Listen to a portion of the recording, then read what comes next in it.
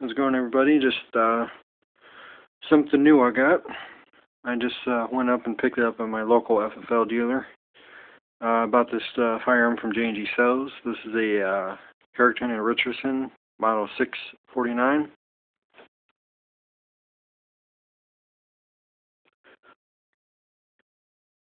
Has a 7.5-inch barrel.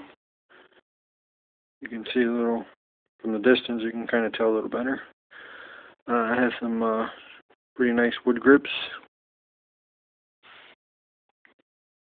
It looks like it's nicked right there, but it's not. It's just like the color of the wood. But it's not nicked or nothing.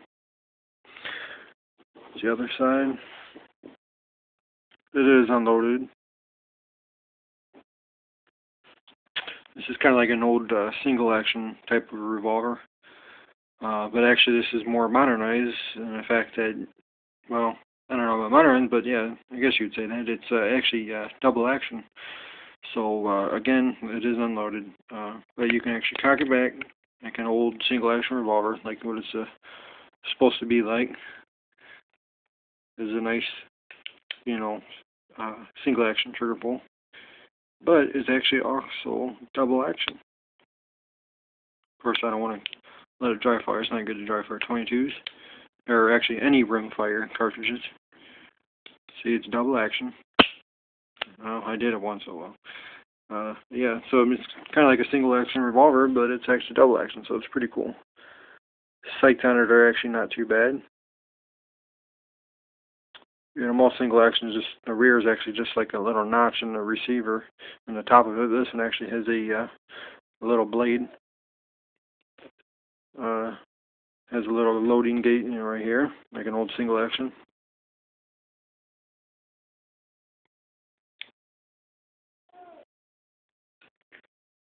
This gun is chambered 22, or the cylinder is actually a 22 Magnum cylinder.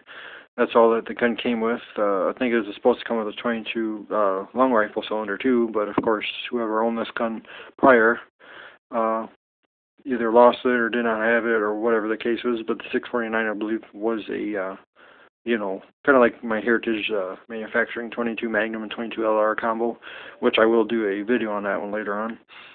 But this one basically was like the same thing as that, but of course it didn't come with the 22 LR cylinder. I actually need to see if there's a way I could find one. I know egunparts.com has them. Well, not anymore, but they had some.